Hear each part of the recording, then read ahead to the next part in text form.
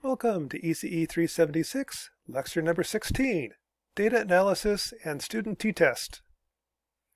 Now, here's a problem. Every time you run an experiment, you're going to get different results. For example, here I measured the voltage drop across a AA battery as it discharges across a 10-ohm resistor. I measured it 4 times for 4 different batteries. Each time I got a different answer. When you get variations like that, how do you analyze that data? That's what this lecture is all about. The student t-test is a very common test. It's probably the most common test you're ever going to use. With it, you can do things like find out what is the gain of a transistor, what's the energy in a AA battery, the value of a capacitor, thermal time constant of a coffee cup, stuff like that. You can also do a comparison of 2 populations. So I can say I've got 2 types of batteries, type A and B, which one has more energy? Or if I want to take a coffee cup, does adding a spoon to the coffee cup make it cool off faster? Does putting a lid on the coffee cup make it last longer? Those are things you can answer with a t-test. The heart of a t-test is the central limit theorem. The central limit theorem, or the t-test, assumes that all data has a normal distribution. And a normal distribution is that bell-shaped curve you're probably very familiar with. It's grade distributions, heights of people, weight, speed, pretty much everything falls into a normal distribution. The reason for that is the central limit theorem. The central limit theorem states that if you take the average or the sum of random variables under some very loose assumptions, you get a normal distribution. Also, once you have a normal distribution, a normal plus a normal is a normal distribution. So that kind of means that everything converges to a normal distribution, and once you get there, you're stuck with a normal distribution. That's part of the reason in engineering we typically assume everything has a normal distribution. That's not always right, but it's usually a pretty good approximation. That's due to the central limit theorem. Now, a student t-test is kind of a generalized normal distribution. If you know the mean, you know the standard deviation, you'll have a normal distribution. If, on the other hand, I have to estimate the mean and estimate the standard deviation, that's actually a t-distribution. It looks very much like a normal distribution, you have the same bell-shaped curve, but the difference is it's a little bit flatter. As I have less and less data, it gets flattened out. The t-distribution is defined by 3 parameters: the mean, standard deviation, and degrees of freedom. The mean for a t-distribution is x bar. That's the sample mean. It's just the average of your data. The standard deviation is the difference from the data from the mean squared. And MATLAB, when you do the function std, that's actually a standard deviation with the 1 over n minus 1. That's for t-distribution. And your degrees of freedom is your sample size minus 1. And kind of one way to see that, with a single data point, I can't calculate this standard deviation with a single data point. I get a standard deviation of infinity. I need at least 2 data points to estimate 2 parameters. So the degrees of freedom is the sample size minus 1. I need at least 2 data points. And the net result is the t-distribution looks very much like a normal distribution, that's your bell-shaped curve, only with wider tails. Probably the easiest way to illustrate what you do with a t-distribution is to give an example. For example, this is a ZTEX 1051 transistor. Jeff Erickson was off to lunch one day, so I stole his bin of transistors and measured the gain of all of them in the bin, and wound up with the following data.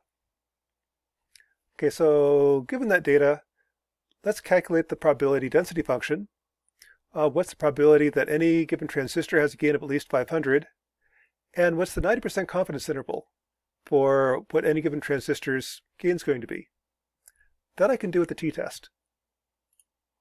To start out, I want to find the mean, standard deviation, and degrees of freedom, that's sample size minus 1. So what I would do is take the previous data and just do copy paste. Copy that into MATLAB. Do HFE equals square bracket, start of matrix, paste, square bracket, end of matrix. Now find the mean of the data. Those transistors had a mean of 854.129. The standard deviation is 120, and the sample size is 62, meaning 61 degrees of freedom. With that, I can tell you what the PDF looks like. The probability of any given transistor having a certain gain. That would be a standard normal distribution, e to the minus x squared over 2. X goes from -4 standard deviations to +40 standard deviations. And then take that, scale it by the standard deviation of the transistors, shift it by the mean, and here's what the PDF looks like. And this is normalized so that p equals 1, just to grasp better that way.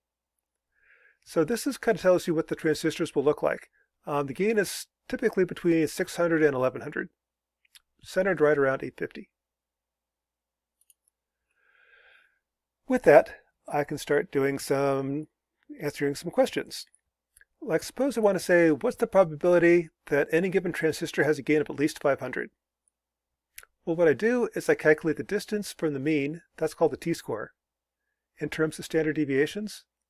So the distance to the mean is the mean minus 500. The distance 500 is from the mean, divided by the standard deviation. So I'm 2.94 standard deviations away. That's the t-score. The t-score is 2.94. Then using a t-table, or a stat track, I can convert 2.94 to probability. I've got 61 degrees of freedom. This is what a t-table looks like. I've got degrees of freedom over here, probability, and the numbers in the middle are your t-score. I've got 61 degrees of freedom. I'm at 2.61 for my t-score, so that corresponds to a probability of about 0.02. Another way to do that is stat track. In stat track, I just put in 61 degrees of freedom. My t-score is minus 2.9461, and it tells me the probability is 0.0023. So the area of the tail is 0.0023, 0.23%. All probabilities add to 1, so this must be 0.9977. So 99.77% of all transistors will have a gain of at least 500. 0.23% will have a gain less than 500, based upon my data. Again, I can do that with a t-table, t-test. Another thing I could do, suppose I want to find out what's the 90% confidence interval. If I grab a transistor out of the bin, what's the gain going to be with a probability of 0.9?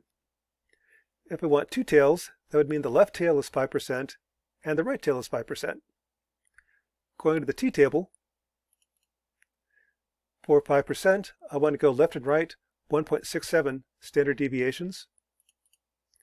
So take the mean minus 1.67 standard deviations, the mean plus 1.67 standard deviations, and that gives me 653 to 1055. So 90% of all transistors should have a gain of between 653 and 1055.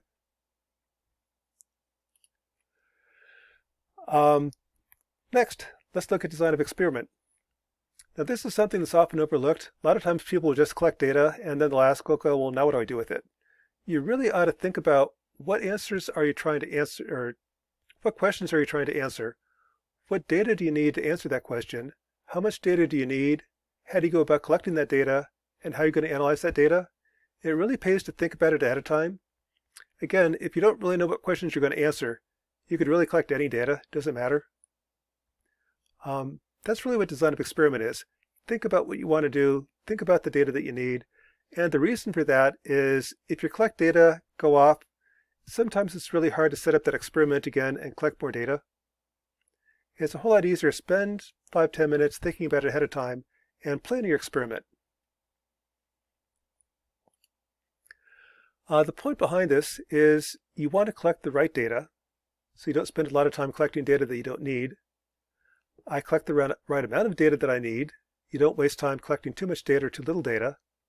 I don't have to go back and reset up the experiment. Sometimes that's almost impossible to do. And also what you want to do is make the experiment as repeatable as possible, meaning you want to reduce the variation. The standard deviation is a killer in t-tests.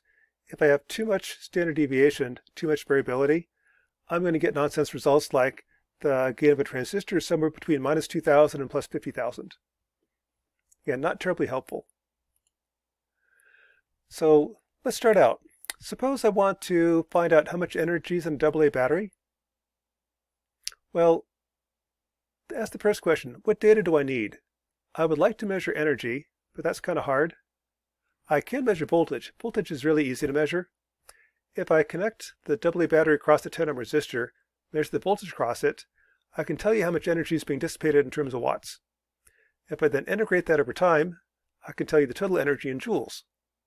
So Measuring the voltage over a time period like 6 hours is enough to tell me what the energy is in a battery.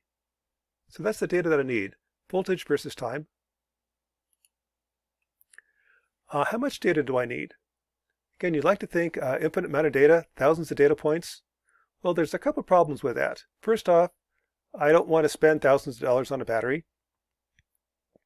Second, it's going to take a lot of time to collect 1,000 data points. And third, I don't really need 1,000 data points. If you look at a t-table, these are the degrees of freedom, sample size -1. There's diminishing returns. Once they get past about 5 or 10, there's not a huge difference in the t-score. So the result from sampling, having a sample size of 10, isn't a whole lot different than a sample size of infinity. So I can save a lot of money if I just use 10. Or in this case, I'm just going to use 4 because I'm cheap. At the other extreme, I need at least 2 data points. That gives you 1 degree of freedom. With 1 data point, I can't do anything. So you got to have at least 2 data points. 3, there's a huge difference between 2 and 3. If I can sample 3 batteries, that's going to cut down my standard deviation or my t-score by a factor of 5. 3 to 4 has got a pretty big impact. Then you start getting diminishing returns. So what I'm going to do is I'm just going to sample 4 batteries, meaning 3 degrees of freedom. This actually has some significance. If you're a company, you'd like to know what product I have so I can sell it. If I sample if I sample everything that I produce, then I have no product. When you measure or test something, you can't sell it as new anymore. So if I test everything, I have no product and I go bankrupt. On the other hand, if I don't test anything, well, then I have no idea what's coming off the product line. So I've got to test something. You would think that I need to test a large number. Actually, you don't. If I just test 4 or 5 items, I can give you a pretty good idea what's coming off the assembly line. Plus, the 4 or 5 items that I do test, I can usually sell those on eBay as like new, and at least get some of the money back. So I'm going to test 4 batteries, meaning 3 degrees of freedom. The next question is, how do you collect the data? That's kind of the design of experiment. If you have a sloppy procedure, you get sloppy results, and sloppy results show up as a large standard deviation. Like if I just grab any old resistor out of the bin, and I'm inconsistent, sometimes I use 10 ohms, sometimes I use 50 ohms, sometimes I use 3 ohms, I'm going to get widely varying results. The widely varying results winds up in a huge spread in the results, and I might get something like, I think the energy is somewhere between minus 2,000 joules and plus 20,000 joules. Pretty much a useless answer. So the reason you have a very picky stickler for following the design procedure is the whole point is if I do everything exactly the same, hopefully I'll get the same answers, meaning the standard deviation will be very small. So for this experiment, what I did is I went out and bought a pack of 4 batteries from the grocery store, connect a 10 ohm resistor across each battery, measure the voltage across each battery using a PIC processor, sampled every 6 seconds, run the experiment for each battery for 10 hours.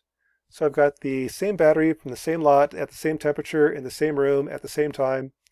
Hopefully I'll get the same answer. The net result is I didn't get the same answer. They're close, but there is a difference. That's the second step. Once I've set up the design of experiment, collect your data. Now I need to analyze the data. To do a t-test, I have to convert the data to a number. If I said, here's a graph, run the t-test on that graph, I can't do that. I can handle numbers. With a number, I can find the mean, I can find the standard deviation, but I can't do that for a graph. So I've got to convert the data back to a number, and the number really needs to be something meaningful. For example, if I said, here's my data, let's take the average. Well, I have no idea what the average tells me. I could take the time it takes to get to 1 volt. That sort of is a measure of life of the battery, but I don't really know what that happens if I change that to 20 ohms. If I measure the area under the curve in terms of watts or joules, that tells me something. Joules is how much energy the battery contains. That's probably something meaningful. So to analyze the data, I'm going to calculate the joules. And to do that, power is V squared over R, which is 0.1 V squared. I'll then integrate 0.1 V squared. The sample time is 6 seconds, so 0.1 V squared times 6, sum it all up. That's the integral. That's the energy in joules. If I do that, I get 4 numbers, and that's what I wanted. The 4 batteries have 4 different answers. With that, I can start doing some t-tests, some statistical analysis. So with that data, I've got a mean, I've got a standard deviation. From that, I can plot the normal distribution. This is a standard normal curve, e to the minus x squared over 2, scaled by the standard deviation times that plus 26,000 shifted. So that's the PDF for the AA batteries based upon my data. Any battery should have an energy somewhere between about 25,000 and 28,000 joules. Now that I have that data, I can start answering questions, such as, what's the probability that a given battery has more than 28,000 joules? And that'd be right here. Here's 28,000. I'm asking, what's the area to the right of 28,000? To do that, I want to find out how far is 28,000 from the mean in terms of standard deviations. That's the t-score. So the t-score is the distance of 28,000 to the mean, which is 2.98 standard deviations. Going to StatTrak, I can convert the t-score to a probability. I've got 4 AA batteries, meaning 3 degrees of freedom. T-score is 2.98. The area is 0.97. So what that means is this area is 97%. The area to the right is 3%. 3% chance the energy is more than 28,000 joules. 97% chance is less. Suppose I want to know, what is the 90% confidence level for any given battery? So if I buy a battery, what will the energy be? Probability of 0.9? Well, going back to StatTrak, if I want to have 5% tails, what's the t-score? With 3 degrees of freedom, the t-score is 2.35. So I want to take the mean, plus or minus 2.35 standard deviations. That tells me that the energy is somewhere between 25,000 and 27,000 joules, with a probability of 0.9. With a t-test, I can also compare means. So suppose I went out and took a different brand of battery, call it type B. I want to find out which battery has more energy, type A or type B. That's a common problem. For batteries, I might want to know which one has more energy, meaning which one I want to buy. For cups of coffee, I might want to know, does adding a spoon change the thermal time constant? Does adding a lid change the thermal time constant? So what I want to do is find a parameter, energy in a battery, thermal time constant for a coffee cup, do 2 different tests, with a lid, without a lid, and see, is there a difference? The trick to do that is you create a new variable W. When you add normal distributions, the mean adds, or in this case subtracts. So the mean of W will just be the mean of A minus mean of B. The variance adds when you add normal distributions. So the variance will be the variance of A plus the variance of B. In addition, for population, the mean drops as the sample size, or the variance drops as the sample size. So the population for W, the variance is going to be the variance of A divided by sample size of A, plus the variance of B divided by the sample size of B. The t-score then is the probability that A is greater than W, which is the probability that W is greater than 0, which is just the mean of W minus 0 over the standard deviation of W. So given some data, here's 2 sets of batteries that I measured, type A and type B. This is the energy in type A battery with a sample size of 4. Here's the energy in the type B batteries. What's the probability that A has a higher mean than B? Meaning if they're the same price, I'd probably want to buy type A. Well, what you do is you create a new variable W, the difference in the two. So we'll take the mean of A minus mean of B, gives you 34. The standard deviation. Take the standard deviation squared, that's the variance of A, divided by sample size of A divided by 4, plus the variance of B divided by 4, square root, gives you 58.